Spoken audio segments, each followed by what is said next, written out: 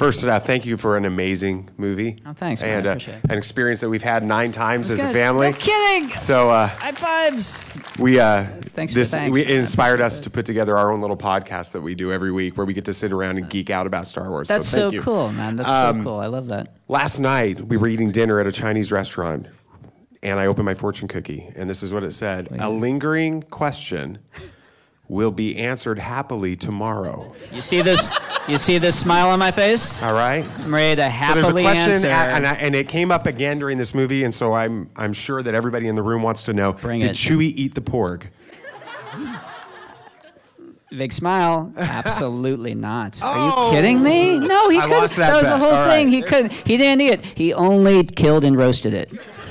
That seems so wasted to me. All right, it looks yummy. What is the name of the porg on the Millennium Falcon? There's a few, though, on the Millennium Falcon. No, the main one. I know the one you're talking about. The nest? What do you think his name is? It's a big moment. What do you think? Maybe Turbis? Turbis?